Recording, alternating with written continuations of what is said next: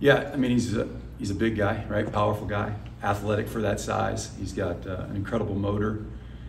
You don't see a 335 plus guy move and able to play the amount of snaps that he can without getting tired. So that's a huge benefit for him. He's very intelligent. He wants to be great. He's driven. I think that he really hasn't even scratched the surface yet, which is a little bit scary, but he's going to be a dominant player. Another guy that's made a huge jump is Mason Graham too. I mean, he played a lot as a freshman, but the production will come, but his movements, his block destruction, his pass rush has all improved, and he's a phenomenal player as well.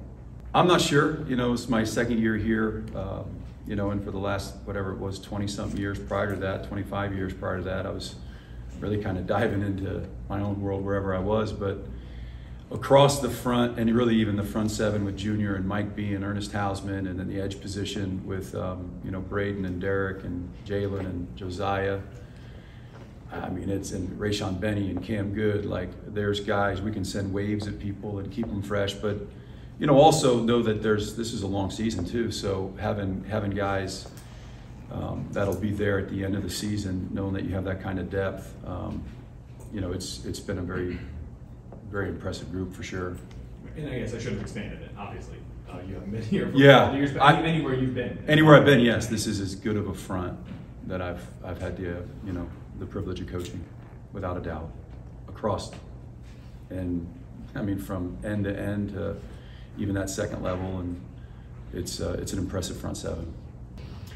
Well, I mean, obviously he's playing really, really well right now. I think his ability to just continue to get the snaps and the fine details of playing that position and coming off the ball a little more consistently and attacking.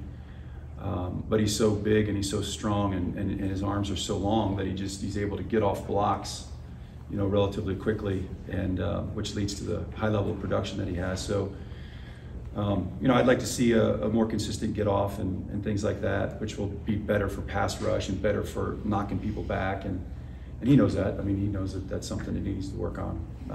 But once that becomes consistent, I mean, he's going to be a wrecking ball out there. Guys like Chris Jenkins. Yeah, it's a great group. It's a fun group, and we have a lot of fun, and that's part of this, right? These guys spend 350 days out of the year trying to get their mind and their body ready for the 15, 16 Saturdays we have an opportunity to play on. And there's great personalities, they're fun personalities, but they're very professional in how they approach it, which is great.